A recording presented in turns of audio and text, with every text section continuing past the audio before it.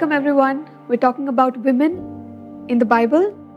Today I want to highlight to us the woman of Proverbs 31. Now, people contend that it's probably not one woman because she has all these amazing qualities that every woman would like to have, and they wonder how is it that one can embody all these qualities. So it's unlikely that it was one person. But of course, it's a picture that we have of a woman who we can learn from. So we're going to look at Proverbs 31 and see what we can take back from that.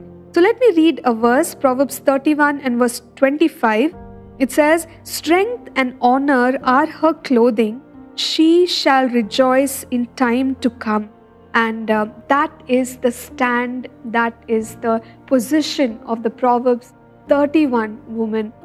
Now, why is it that she has strength and honor and she rejoices in the time to come, as if she were really prepared for the things that unfold, whether good or bad?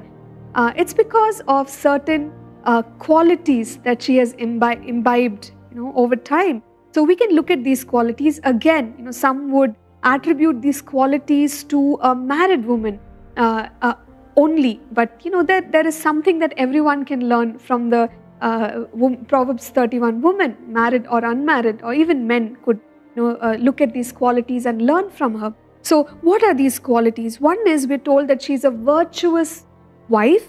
She is trusted by her husband. So virtuous individual who has gained the trust of people around her, and that is wonderful. We see that she was skillful and diligent. Whatever it is that was handed to her, she learned how to do it well, and she learned to work hard at it. So we see that she was a diligent person. And not only that, she was industrious. She was able to think of things that she wanted and even make those purchases, because she had prepared herself in that manner with foresight and forethought. So she was an industrious lady. And we also see that she was caring and a good steward in the way she managed the activities of her household, the way she managed the people who were helping her in those daily activities. We find that she was somebody who thought about them. She prepared food for them, and she was a caring individual. And we see that she was somebody who was well prepared for all the activities that were a part of her life. And that is something that we can learn, all of us can learn from her. We find her to be a good manager of things around, and to the extent that she was not just on survival mode, but she was making a profit because she had thought things through, and she was shrewd and wise. So she was a really good manager, even making a profit.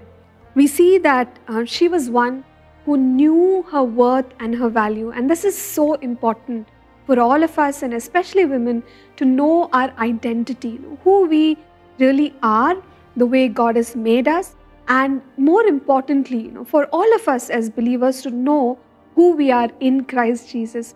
So the Proverbs 31 woman is the picture of a trustworthy, diligent, wise, and a committed individual, which all of us can learn from.